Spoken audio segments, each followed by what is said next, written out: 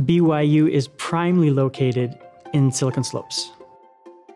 an area where there's a lot of growth in technology, specifically technology companies, a lot of different types of startups, but the technology sector here in Utah County and along the Wasatch Front is phenomenal. It's a very tight community and it's growing really, really fast. If we look at some of the events that are going on recently with the growth of Silicon Slopes, the Silicon Slopes Summit, all those types of things, BYU is in a perfect location to be able to